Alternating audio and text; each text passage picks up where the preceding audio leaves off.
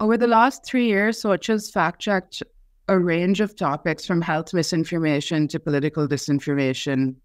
Um, what we've noticed is that often a claim will go viral once, then it'll die down. Then it might even go viral 3 years later, 5 years later.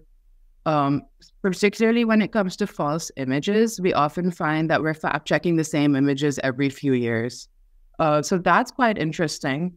Aside from that, we've also noticed that unfortunately, the burden of truth is often on the consumer of the media, and you can't often trust news or certain news organizations or social media companies to give you true information and factual information.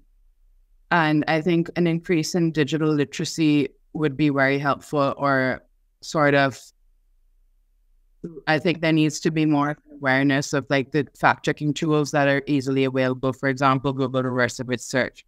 There needs to be more information around the funding of different news organizations and where they get their funding from, what their particular biases might be.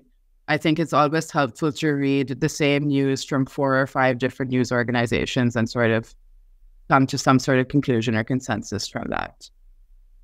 We've also noticed that claims tend to go viral on WhatsApp and then or sometimes Twitter, and then they move to Facebook and then Instagram.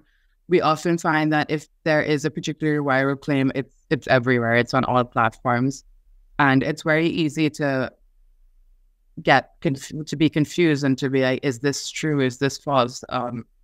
It's an uphill battle sort of for fact checkers as well, because clickbaity claims and claims that are more inflammatory, those sort of posts get a lot more traction on social media websites. They also, I think, as human beings, we're just more sort of excited by those posts. We're more concerned by those posts. We're more likely to share them.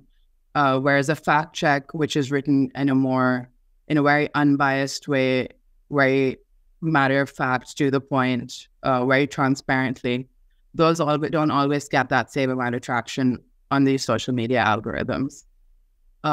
So these are some of the things we've noticed, some things where like concerns we have, and we're trying to work through and connect with more people who can sort of be more aware of the fact checking process and maybe take up some fact checking themselves in their daily lives when they're reading news.